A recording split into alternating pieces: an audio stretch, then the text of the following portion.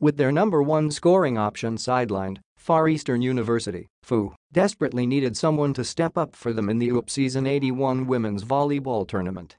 Rookie ace Lycha Ebon, who averages over 14 points per game, suffered a knee injury in their game against Adamson University last week, and she has been ruled out until after Easter.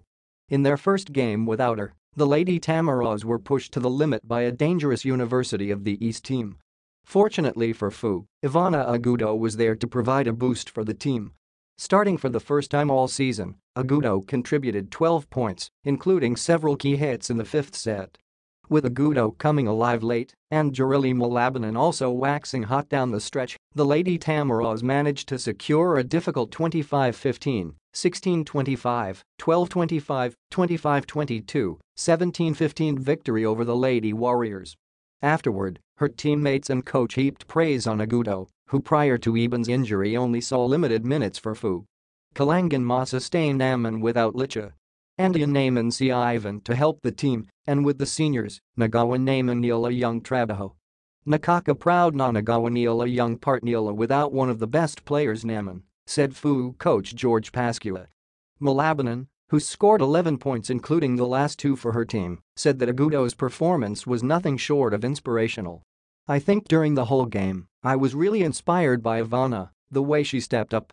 I think we really followed her lead today, said the FEU captain. May Nawala Sadamin, Piero May Papalit, added FEU setter Kyle Negredo.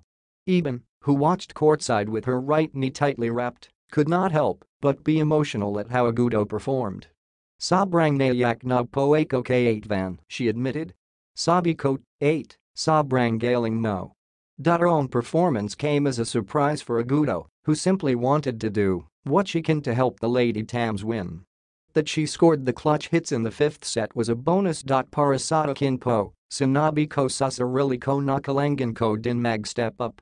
Kahit hindi man ako makapag provide ng points, at least sa ibang paraan naman, she explained. Ayan, unexpected din po yung nagawa ko, Agudo added. Sobrang happy po ako. With Ebon out for at least 3 more weeks, the Lady Tamaraws will need Agudo to perform consistently, especially as they fight for their spot in the Final Four. Their win over UE gave the Lady Tams a 6-3 win-loss record, which is good for third in the standings.